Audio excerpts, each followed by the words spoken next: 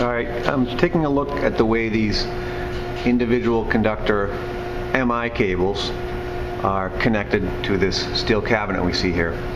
So we have phase A, B, C, and the neutral, all individual conductors, single conductor MI cable, going through individual openings in this steel cabinet, also with steel lock nuts.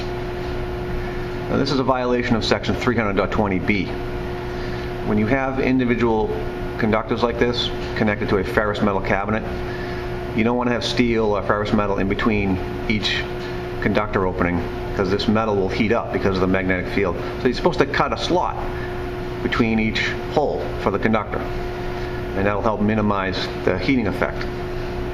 Another option is to just cut out all the steel, mount a brass plate. Brass is non-magnetic, so you can attach the brass plate to the cabinet and then connect the MI cable to the brass plate. And again, that will help minimize the heating effect in between each conductor opening.